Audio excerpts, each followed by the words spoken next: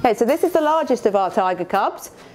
He's our male, one of our males, and his name is Misha, and this means lord-like. And he's the most confident out of all of them, and he's very much a mummy's boy, so he's the one who follows Tiger around everywhere and was our first little individual to brave the big outside world. Okay, so this is male number 2. He's slightly smaller than Misha, and his name is Pasha, which means small and humble. So he does have a bit of an attitude at times, but he's exceptionally playful, and quite often you will see the boys outside having a bit of rough and tumble with each other.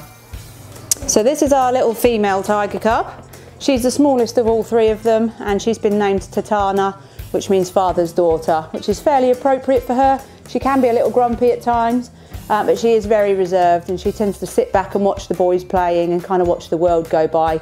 But she occasionally does get involved, and as you can see, she's a little sweetheart. So the little tiger cubs have been exploring their outside area now.